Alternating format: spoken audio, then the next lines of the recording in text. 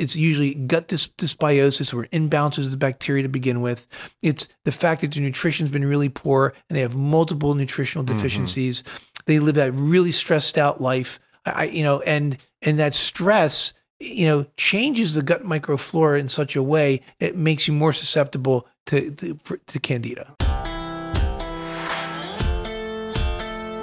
Welcome to the Doctor's Pharmacy. I'm Dr. Mark Hyman, and that's Pharmacy with an F, F-A-R-M-A-C-Y, a place for conversations that matter. And if you've ever heard of yeast issues or candida, or you think you might have some weird bloating after you eat, or something weird going on with you related to yeast or fungus, or maybe you have athlete's foot or vaginal itching or anal itching, this is the podcast for you, because we're going to talk about what this is all about, what's true, what's not true, how to deal with it, and why it's such a problem, with none other than my friend and colleague at the UltraWellness Center, Dr. George Papanicolaou, who's a rock star in his own right and has been just such a great contribution to the center here and has the second most popular podcast of all my podcasts, which is pretty awesome. I love that. I love that too. He beat on everybody.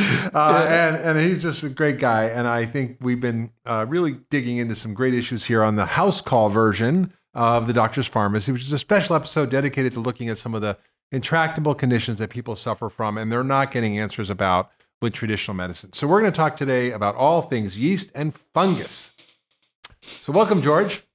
Glad to be here, Mark. Okay, so what is the deal with fungus and yeast? We've been hearing for years about Canada, and I got to go on the Canada diet and all this stuff. Is this true, or what's the deal? What's the deal? So Canada is, first off, it is a yeast, which is a type of mold. Okay, it just happens to be the most common yeast to cause infection in humans. Yeah, like women get Candida infections of their vaginal tract, which is the most common thing. Right? And we have other fungi that cause athlete's feet, and other types of skin infections. It's just like bacteria. There's lots of different fungi. There's not just like one thing like Candida. Yeah, and Candida is a normal part of our gastrointestinal tract, and so it's not some foreigner. It lives naturally in our gastrointestinal tract. So that's a really fundamental thing to know. And it's part of the balanced ecosystem. Yeah. So, as we talk, we're going to talk eventually about when it overgrows, we got to kill it, right? Well, you need to rebalance it. You don't want to completely destroy it because it is a part of the ecosystem. So it's a normal part of our ecosystem and it can be problematic. And in conventional medicine, it's very well accepted and understood in immunocompromised patients. 90,000 Americans per year have what we call candidiasis or systemic candida, meaning they have a blood infection because they're immunocompromised. Like you have AIDS, or if you're on immunosuppressive drugs, or you're on chemo drugs. Exactly. Or you've taken steroids, or if you're diabetic, right? You tend to get more yeast issues. Yes, you do. Your sugar's high because of and so in those cases, it's very well accepted. Where it becomes a problem is when people begin to, particularly practitioners, begin to listen to somebody's symptoms. I have a headache, I have brain fog, I have fatigue, I have thrush in my tongue, I have body aches, I have menstrual irregularity, I have itchy anus, I have joint pain, and I can't sleep, and my libido is low, right? Oh, it must be candida, right? No. And so it might be, but now that person, will go spit into a cup, and if you see strings, then it's candida, right? No, those are very nonspecific symptoms, and that's not a very good test. But people who are desperate, who are really sick, and are looking for answers, right, will gravitate and will do that, and sometimes it works, but we need to be really careful to know that they may be dealing with a totally different organism. Right. It might be another yeast or another mold, right, that needs to be treated a different way. Yeah. And so that's one thing. It could be, you have general dysbiosis. You may have something imbalance in your gut, which is an imbalance of the gut flora. You may have something called SIBO, which is bacteria growing where it shouldn't. In the small intestine. Up in the small intestine. And that needs to be treated differently. So we need to be really careful when we talk about candida. We just talk about yeast and mold as the cause of everything. It's not the cause of everything, but it's the cause of many things. Right. And I think it's important to understand that because we want, all doctors should understand the importance of certain maladies. And we don't want to throw the baby out with the bathwater. Candida does exist. It can make people sick, but you have to understand how, when, and where. Yes. And have appropriate ways to evaluate and test. That's right. And in functional medicine, it's what we focus on. It's how do we get to the root cause or causes?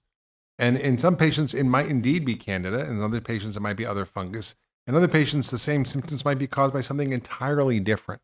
So let's talk about what are the common reasons we see fungal problems in our patients, because they are really common. What are the common reasons we see this? I'd say the biggest issue in our world today is our nutrition.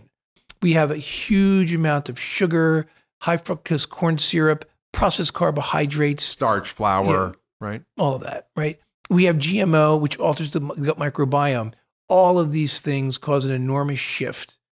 It shifts the bacterial balance. So now organisms that are commensal, meaning that they live in our gut. They're normally there, but they tend to bloom if you feed them what they like to eat, right? Yeah, they bloom. And once you start feeding them, they bloom, and you have E. coli is a normal part of your gut. But if you shift the ecology of your gut, you're going to get an enormous overgrowth of E. coli or Clostridium or Klebsiella. Yeah. And now all of you have probably heard that you've had an infection, and I'm sure you've heard the term E. coli. I'm sure you've heard Klebsiella or Clostridium, which causes C. difficile, the diarrheal illness. Guess what? They all live in our gut. Yeah. And when our diet is really poor, they bloom. And the thing about sugar and flour, which is 60% of our diet is essentially refined carbohydrates, right?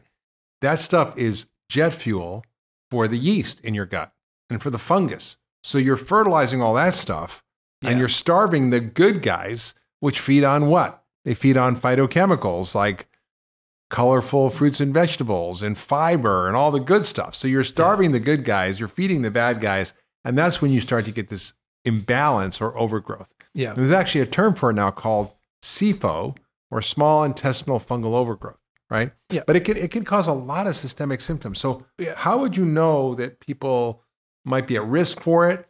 And how would you look for the symptoms that give you clue that they might have a fungal issue?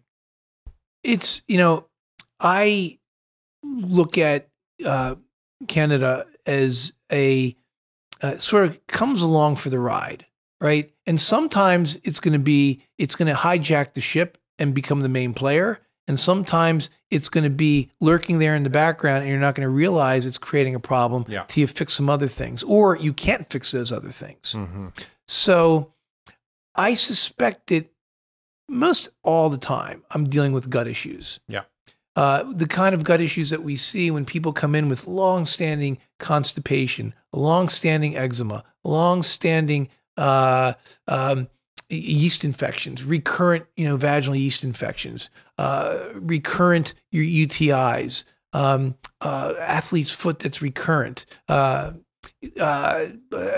as I said, allergies. I start to suspect there's inflammation going on. And then we know there's inflammation. We know we're going to find something in the gut, and Candida needs to be on that list. Yeah. And I think, I go through, like when I think about it, I go through what are their risks, right? Have they been on antibiotics? That will cause fungal issues. Yeah. Have they been on hormones like the birth control pill? Have they taken steroid drugs, right? Have they eaten a diet that's tons of sugar? Those are the four big players right there. Sugar and starch. Are they drinking a lot of wine and alcohol and beer? These are all things which promote the growth of the fungus. It's like feeding the bad guys. And then so if they're at risk for that, then I go, wait a minute, what are their symptoms? And like you mentioned a lot of them, but they can be really common things that people just kind of think, oh, it's not a big deal. I got a fungal toe growth, or I have an athlete's foot, or I have vaginal itching and yeast issues. I have anal itching. I might have some eczema. I might have some psoriasis. I might have dandruff on my head. I crave carbohydrates. I can't lose weight. I'm constipated, like you said. To begin to sort of create this whole thing. And I remember I had this one patient. She was like a walking mushroom. Right? She had like dandruff and eczema and anal itching and vaginal itching. And she had athlete's foot. I mean, she pretty much had everything. Yeah. And she had these like tinea patches, which is another kind of skin, which is a well-known fungal infection called tinea versicolor, which is common. And so she had all these issues, and she was also feeling like crap. And people can get other issues from it. They can get depression, they can get fatigue, they can get brain fog, they can get inflammation, they can get joint issues, they can get all these weird symptoms. So I'm always on the alert. And that's not to say that everybody who comes in has a fungal issue with these issues, but you have to make sure you don't overlook it. And that's really what we focus on in functional medicine. Yeah. And so when somebody comes in that sick, and that's how we see them. They do come in that sick, and they come in, almost despairing sometimes, because they've been fighting these symptoms for years, and they're being treated with antihistamines, and they're being given topical steroids for their rash, and they're given PPIs for their heart and their acid blockers. Right. Acid blockers for their heartburn or the regurgitation, and they're taking some over-the-counter Senna for their constipation. So they come in with these long lists of pills to combat every symptom that was put in its own silo, and nobody stopped to put together the fact that maybe these all belong together as one problem. Hey everybody, it's Dr. Hyman. Thanks for tuning into the Doctor's Pharmacy. I hope you're loving this podcast. It's one of my favorite things to do, and introducing you all the experts that I know and I love and that I've learned so much from. And I want to tell you about something else I'm doing, which is called Mark's Picks. It's my weekly newsletter, and in it I share my favorite stuff, from foods to supplements to gadgets to tools to enhance your health. It's all the cool stuff that I use and that my team uses to optimize and enhance our health. And I'd love you to sign up for the weekly newsletter. I'll only send it to you once a week on Fridays. Nothing else, I promise. And all you have to do is go to drhyman.com/picks to sign up. That's drhyman.com/picks, P-I-C-K-S, and sign up for the newsletter. And I'll share with you my favorite stuff that I use to enhance my health and get healthier and better and live younger, longer. Now back to this week's episode. So we see this a lot, and we treat it usually in the context of everything else. So it's not only often just the yeast, but it's their overall gut flora and their imbalances. Yeah. But you had a patient, Julia, who had all these issues, and she had a big yeast issue. Tell us about her and what you found and what you did and how you helped her. Yeah. So Julia, sort of. She represents the symptoms that I was just talking about. She came in with fatigue, brain fog, recurrent vaginal yeast infections, anxiety, carb craving, inability to lose weight. She, let me make sure I got it all. Oh, she had migraines as well. She was also under an enormous amount of stress.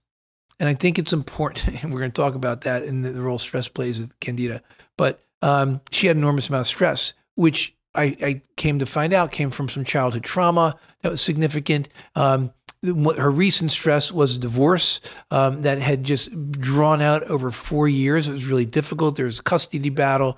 And it was during this period of time that all these symptoms really worsened. And she was not getting any relief from the multiple doctors she's been seeing. And so she arrived here.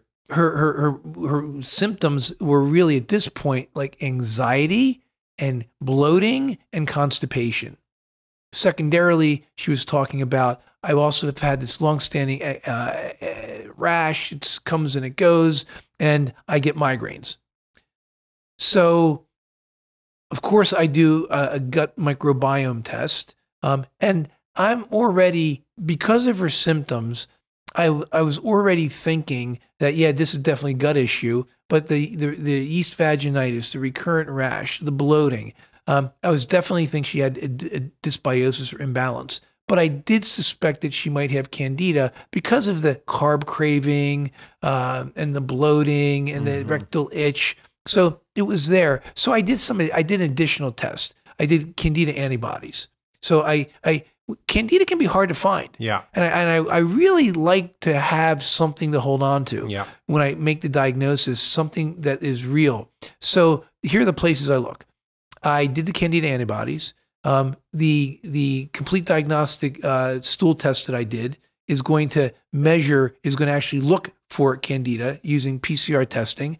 And it's then the other place I look. And these are tests you just don't get at your regular doctor. That's what we do at the UltraWellness Center. Yeah. So we look at things like antibodies to different foods, antibodies to yeast. We look at the stool test. And then you can also look at, we talked about earlier, was the organics acid test. The organics acid test can actually look for metabolites of gut bacteria in your urine. Or fungus. And one of those metabolites that candida makes and makes alone is D-arabinitol. And so I checked for D-arabinitol on our organics acid test, and that was enormously elevated, off the chart. And so that's all I needed to understand that she had candida. So what you're saying is basically there's tests that you can do where you can see if it's growing in the stool, whether there's the genetics of it in the stool, whether there's actually indicators in your blood from antibodies, but also you can look in your urine to see that these metabolites of fungus or even bacteria can be absorbed from your gut, and then they end up in your urine. So they're not human metabolites. So if you see this thing in your urine, it's not coming from you. It's coming from that critter in your gut. Yeah. And that can be an issue. So we use basically the history, which is really important. All the symptoms we talked about. We have thrush, or you have a white-coated tongue, or all these things. I just have to emphasize one thing. Everybody gets a really, really, really deep history and a physical exam, right? And you know what? And it's out of that I cognate and I begin to put the pieces together. The narrative comes together, and it can't come together unless you do those two things. Yeah, it's really the story. And the tests confirm it. And then the tests confirm where I was going and what I was thinking. And in this case, if the test didn't come back positive, right, then I wouldn't have, maybe she didn't have candida. But I will say the final thing is that on how do you make that final decision they have candida. Or yeast, your fungus. Or yeast, candida, I'm using fungus. That as an umbrella term I for agree. Fungus. I think it's not just candida. Yeah, it's not candida. It's the most common, but it's we can use the term yeast or fungus. I may say, you know what? I know the test came back negative. I know how hard it is to find, but clinically, I think this person has fungus. I'm going to treat. Absolutely. I mean, some of them walk in mushroom. They have a white coating on their tongue and vaginal yeast infections and itching in their anus, and they have eczema, and they have blepharitis, which is crusting around the eyes. They have itchy ear. I mean, like there's a million symptoms that are from overgrowth of fungus or yeast. And even if their tests are normal, you still have to treat them. Yeah. Yeah. And what's amazing is these people really get better. They get better. It's like one of those miracle things in functional medicine. When you get it right. Yeah. It is, and that's why it's really important, because it's maybe 10% of the people that come in have a fungal origin for their symptoms. And I will tell you, most of the time, it's just not that. It's usually just not that. It's usually gut dysbiosis or imbalances of the bacteria to begin with. It's the fact that their nutrition's been really poor and they have multiple nutritional deficiencies.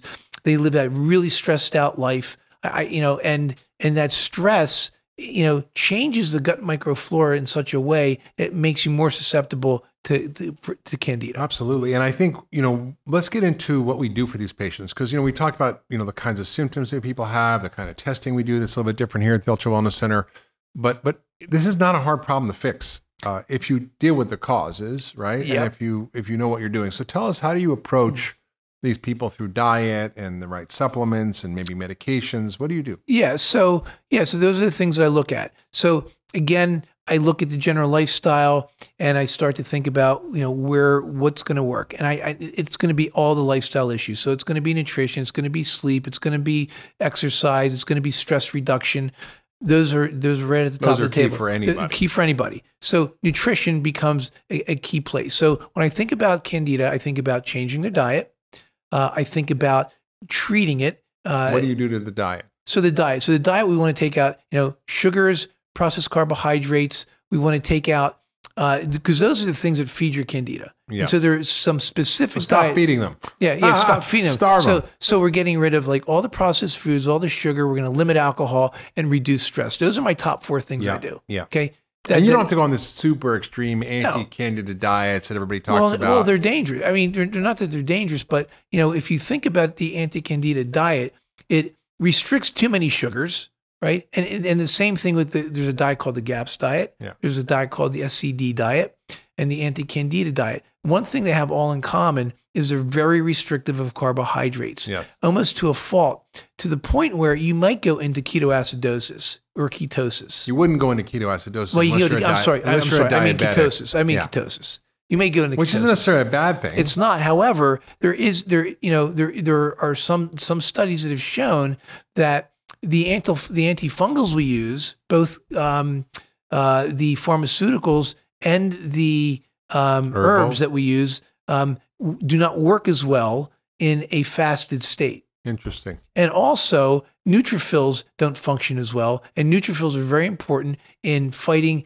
the candida and keep it from adhering to the intestinal wall. Those are your white blood cells, right? And so those diets, that's one of the, there's some research that points to them doing that. So that I'm a little cautious about wanting to use such strict. But just getting rid of the sugar, the starch, and processed carbs. So and that's junk what we do. food. So what we do basically here is and you probably don't want to eat any blue cheese, right? Right. So we do those things. We get rid of the processed carbohydrates. We get rid of the starchy carbohydrates. We get rid of the sugars. We limit the alcohol, reduce the stress, and so we do something a little bit like a low FODMAP diet. So we reduce those foods that are easily fermentable. It's like onions and asparagus and wheat would be examples of some of those foods you want to restrict. So now, that's a great place to start because good nutrition is good for everything. But generally, I find in my patients it's usually not enough. Yeah. Candida is hard to treat, and we need to then treat it. And typically, you need a weed killer. You need a weed killer. Yeah, you really do. And what do you use? So I'll typically start with herbals. So there's caprylic acid, there's undecilic acid, there is lauric acid. Which is in breast milk and coconut, right? Breast milk and coconuts. And then two spices that are very potent, and I think you need to be careful when you use them, are oregano and thyme. Yes. And they can be very, very helpful. Berberine, oregano is a great antifungal. Berberine can also be effective, and berberine also is an antibacterial, so it can be used to treat a bacterial overgrowth as well as a fungal overgrowth. So I will generally start there. Mm-hmm. I'll also add in some biofilm busters because these candida, like other bacteria, they will congregate together. They will form a little town. They'll put up their umbrellas and be invisible to the immune system. So what is a biofilm buster? So what biofilm buster. What is biofilm? So biofilm is that. It's when they gather in a it's like a big village of these candida. They throw up their umbrellas. So it's like a protective tent over them. So they're invisible to your immune system. And they protect themselves against the antibacterial that you're going to use or the antifungal that you're going to use. So biofilms, when I have a patient that's not getting any better, I'm going to pull out the biofilm busters, and those are going to be things like serrapeptidase, nanokinase, and there's one more that I use that's slipping my mind right now. That's okay. So we've got the antifungal herbs, we've got biofilm busters. And when do you decide to use medication, and what do you use? So when that's not working, then we oftentimes do have to go to medication. So I'll use diflucan, nystatin.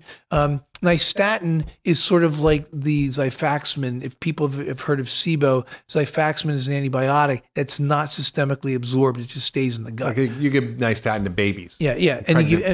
Pregnant women, babies can use nystatin. And so nystatin is a good choice if you're concerned about a patient's sensitivity to medications. So nystatin might be one of my starting points. The most effective treatment I use is diflucan. Yeah.